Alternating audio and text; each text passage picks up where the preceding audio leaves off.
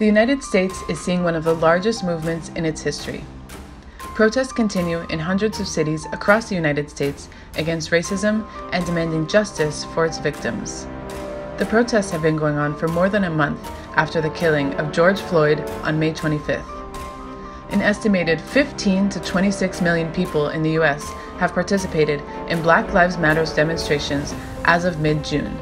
In places such as New York City and Seattle, protests are taking place every day.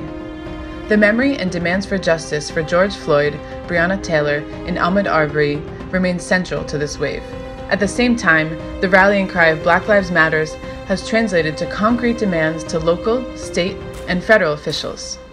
Some of the most significant demands have been end to impunity for officers involved in violence and the killing of Black, Latino, Native, and working-class people.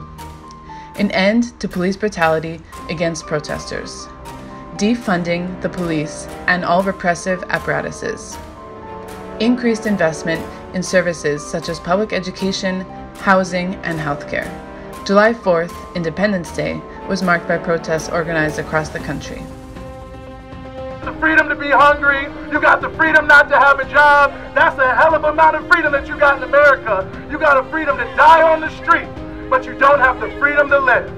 So when we say freedom for who, it's not freedom for the oppressed people, it's not freedom for the working classes, it's freedom for the rich, it's freedom for the elites, it's the freedom of the imagination to make you think you got something when you don't have anything at all. It's no doubt that the whole world has woken up. Some people already knew, they never went to sleep, but regardless if you were asleep, wake, or whatever, now you know about this war on Black America. Now we could do one or two things. There's a lot of people, and many people have mentioned, they want to paint streets, they want to pass some nonsensical law that doesn't do anything about that. We could go that way, and it could be over tomorrow. And they can have everything they want. The elites, the rich, the police, they have everything they want as soon as they get us out of the streets. Or we can make one simple vow, that we will stay in the streets, that we will make this country ungovernable, that if necessary, we will turn it upside down, because George Floyd, Breonna Taylor, Ahmaud Arbery, everyone who's ever been killed unjustly by this brutal system deserves it. And it's in our hands to make justice reality for them, to take this system by the neck, to drag it down, to burn it if we have to, just like they took down the slave plantations in the Civil War. That was a destruction, they say destruction of property, that was $1 trillion destruction of property, and it was righteous. Property isn't more important than people, property isn't more important than humanity. A broken window can be replaced, but life cannot be replaced. It's in our hands, it's in our hands. We have to rise up and continue to fight. In Seattle, the Black Femme March organized on July 4th had a tragic end when a driver drove their car into the crowd. 24-year-old Summer Taylor was killed, and another protester, Diaz Love, was gravely injured. The violent police response to protests since May 25th has cost several lives already and left many with serious injuries, including loss of vision.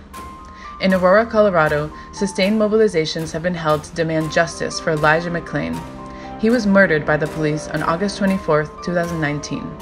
Police officers had stopped him for looking suspicious. They proceeded to pin him down, put him in a chokehold, and inject him with a large dose of ketamine. McClain suffered a heart attack and died in the hospital days later. To this day, his family has been denied any form of restitution from the city because McClain had been classified as a suspect.